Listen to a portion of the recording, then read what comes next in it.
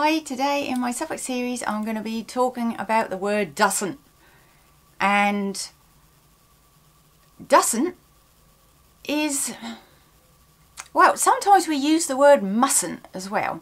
I've done a video before which was about the word mayn't, which means must not. But sometimes we use the word mustn't as well. And mustn't is very much like Dussent, which is the one that I'm going to concentrate on today. And Dussent is sort of basically a do not, as in doesn't do that. Now doesn't do that means don't do that. Dussent. Or if somebody's about to do something, or even an unruly dog, if an unruly dog or cat, unruly dog is about to do something and you don't want them doing it, then no you doesn't, no you doesn't. Whether these animals understand what this means, I don't know, but some of them probably do. They might understand the intent, if nothing else.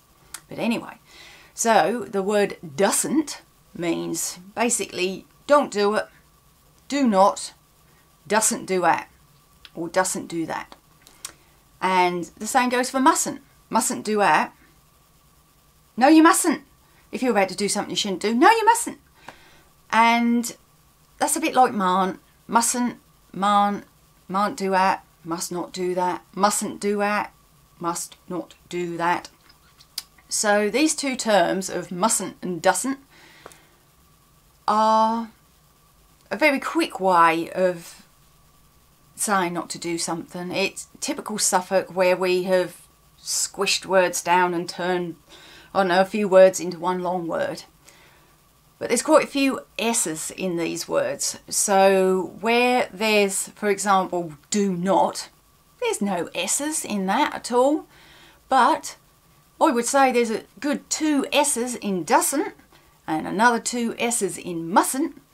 So this is why our dialect can be a bit confusing, because we're adding letters in that aren't even there, and it doesn't sound like what the original words are like in the first place.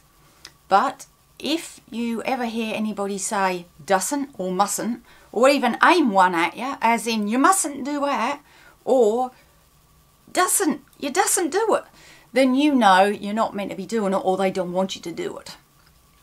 So at least let's explain that if you hear it at any point. So thanks for watching. I'll see you again soon. Please subscribe to my channel for more Suffolk dialect whatevers, and I'll see you again soon. Bye for now.